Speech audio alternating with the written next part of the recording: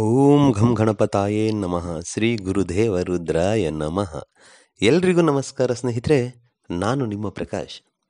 ಸ್ನೇಹಿತರೆ, ಇಂದು ನಾನು ನಿಮಗೆ ವೀಳ್ಯದೆಲೆಯ ಮುಖಾಂತರ ನಾವು ಇಷ್ಟಪಟ್ಟವರನ್ನು ನಮ್ಮ ಕಡೆ ಹೇಗೆ ಮಾಡಿಕೊಳ್ಬೇಕು ಅದ್ರ ಬಗ್ಗೆ ತಿಳಿಸ್ಕೊಡ್ತೀನಿ ಸ್ನೇಹಿತರೆ. ಅದಕ್ಕೂ ಮುಂಚೆ ನನ್ನ ಚಾನಲ್ನ ಸಬ್ಸ್ಕ್ರೈಬ್ ಮಾಡಿಲ್ಲ ಅಂದರೆ ಸಬ್ಸ್ಕ್ರೈಬ್ ಮಾಡಿ, ಲೈಕ್ ಮಾಡಿ, ಶೇರ್ ಮಾಡಿ. ಸ್ನೇಹಿತರೆ, ಬನ್ನಿ ಅದರ ವಿಧಿ ವಿಧಾನ ಹಾಗೂ ಯಾವತ್ತು ಮಾಡಬೇಕು, ಹೇಗೆ ಮಾಡಬೇಕು ತಿಳಿಸ್ಕೊಡ್ತೀನಿ ಸ್ನೇಹಿತರೆ. ಮೊದಲನೆಯದಾಗಿ ಈ ಕ್ರಿಯೆನ ನೀವು ಬುಧವಾರ ಮಾಡಬೇಕು ಸ್ನೇಹಿತರೆ. ಏನಾಗುತ್ತೆ ಅಂತ ಹೇಳಿದ್ರೆ, ಪ್ರೀತಿಲಿ ತುಂಬ ನೊಂದಿರ್ತೀರ. ಅದು ಒಂದೇ ಅಲ್ಲ, ನೊಂದಿರೋದು ಅನ್ನೋದಕ್ಕಿಂತ ಪ್ರೀತಿಯಲ್ಲಿ ಮೋಸ ಹೋಗಿರ್ತೀರ. ಕೆಲವೊಬ್ರು ಏನು ಮಾಡ್ತಾರೆ, ನಿನ್ನ ಅಂದ, ನಿನ್ನ ಚಂದ, ನೀನು ಹಾಗೆ ಹೀಗೆ, ನೀನು ಒಳ್ಳೆಯವರು ಆ ಥರ ಎಲ್ಲ ನಂಬಿಸಿ ಕೂದಿರ್ತಾರೆ.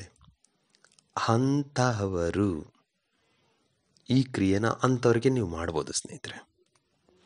ಏನಿಲ್ಲ, ಮೊದಲನೆಯದಾಗಿ ನೀವು ಬುಧವಾರ ನೀವು ಬೆಳಿಗ್ಗೆಯಿಂದ ರಾತ್ರಿಯವರೆಗೆ ಯಾವಾಗಾದರೂ ಈ ಕ್ರಿಯೆ ಮಾಡಿ ಸ್ನೇಹಿತರೆ. 2 ವೀಳ್ಯದೆಲೆ ತಗೊಂಡು ಬನ್ನಿ ಸ್ನೇಹಿತರೆ.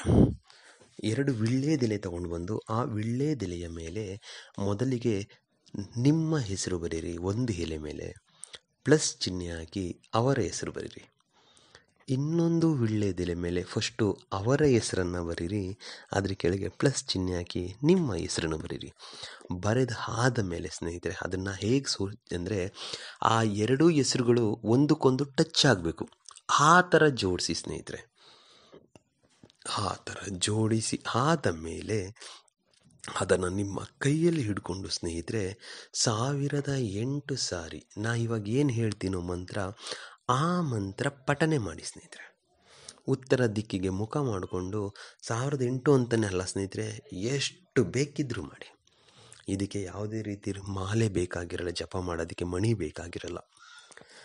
ಆ 1008 ಸಾರಿ ಇಲ್ಲ ನಿಮ್ಮ ಕೈಯಲ್ಲಿ ಎಷ್ಟಾಗುತ್ತೋ ಅಷ್ಟು ಪಠನೆ ಮಾಡಿ ಆದ ಮೇಲೆ ಆ ಎಲೆನ ತಗೊಂಡೋಗ್ಬಿಟ್ಟು ಯಾವುದಾದ್ರೂ ಒಂದು ನಿರ್ಜನ ಪ್ರದೇಶದಲ್ಲಿ ಒಂದು ಅರ್ಧ ಅಡಿ ಮಣ್ಣನ್ನು ತೆಗೆದು ಹೂತಾಕ್ಬಿಡಿ ಸ್ನೇಹಿತರೆ.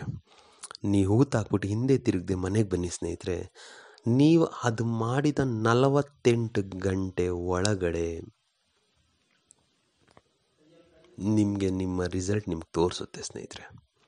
ಈ ಕ್ರಿಯೆ ಮಾಡಿ ಸ್ನೇಹಿತರೆ, ಖಂಡಿತ ಒಳ್ಳೆಯದಾಗುತ್ತೆ ಸ್ನೇಹಿತರೆ. ಮಾಡಿ, ರಿಸಲ್ಟ್ ಸಿಕ್ಕೇ ಸಿಗುತ್ತೆ. ಹೇಗೆ ಅಂದರೆ ಇದು ಸಿದ್ಧಾಂತ ಸ್ನೇಹಿತರೆ.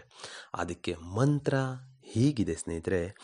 ಓಂ ಅಗಚ್ಚೆ ಪದ್ಮಿನಿ ಸ್ವಾಹ. ಮಂತ್ರ ಇನ್ನೊಂದು ಸಾರಿ ಹೇಳ್ತೀನಿ ನೋಡಿ ಸ್ನೇಹಿತರೆ. ಓಂ ಅಗಚ್ಚೆ ಪದ್ಮಿನಿ ಸ್ವಾಹ. ಜಸ್ಟ್ ಅದನ್ನು ಹೇಳಿ ಸ್ನೇಹಿತರೆ, ಸಾಕು. ಇದೇನು ದೊಡ್ಡ ಮಂತ್ರ ಇಲ್ಲ, ಚಿಕ್ಕದು ಹೇಳ್ತಾ ಇರ್ಬೋದು. ಓಂ ಅಗಚ್ಚೆ ಪದ್ಮಿನಿ ಸ್ವಾಹ, ಓಂ ಅಗಚ್ಚೆ ಪದ್ಮಿನಿ ಸ್ವಾಹ. ಅಷ್ಟು ಹೇಳಿ ಸ್ನೇಹಿತರೆ, ಸಾಕು. ಖಂಡಿತ ಆಗುತ್ತೆ. ನಮಸ್ಕಾರ ಸ್ನೇಹಿತರೆ, ಎಲ್ರಿಗೂ ಒಳ್ಳೆಯದಾಗುತ್ತೆ.